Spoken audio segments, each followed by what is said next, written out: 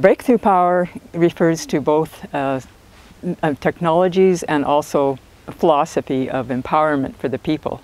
The technologies are a whole variety of really revolutionary approaches to getting our energy for electricity and for running cars and for heating our homes and greenhouses and running our businesses. Through inventions are little known by the people because they would get us out of the oil-based world economy, and there are vested interests who really don't want us to get out of the oil-based world economy while they're still gathering their fortunes.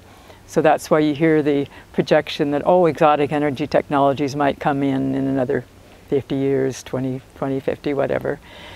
The quantum leap new energy inventions are a step farther away from us because they're not accepted by conventional science, and they're all still mostly all in the prototype form because it's new science and it's not accepted by most academics, and it's not written about in science magazines, mainstream science magazines, so it's as if it doesn't exist.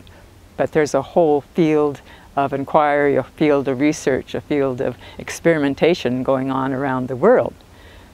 We're not talking about perpetual motion machines that create energy out of nothing, that miraculously overcome the laws of physics. We're talking about tapping into a previously unknown source of energy of some sort.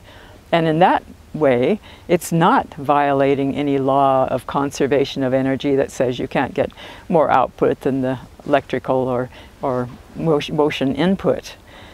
So we have a certain little tiny electrical input into some of these circuits, for example, and then the output is in the thousands of watts, enough to actually do work. We're not talking about the energy that comes out of splitting an atom apart, destroying an atom apart and releasing the power of the binding forces.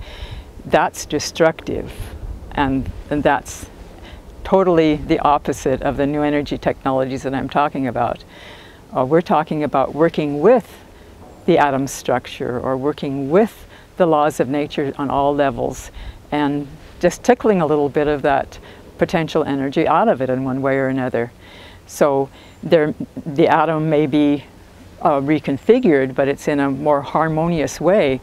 For example, a company called Blacklight Power is doing some sort of molecular altering electrochemistry dealing with water so that the hydrogen atom is in a different form or is affected differently than in standard physics, and that the end result is more power output than it took to create the reaction, way more power output.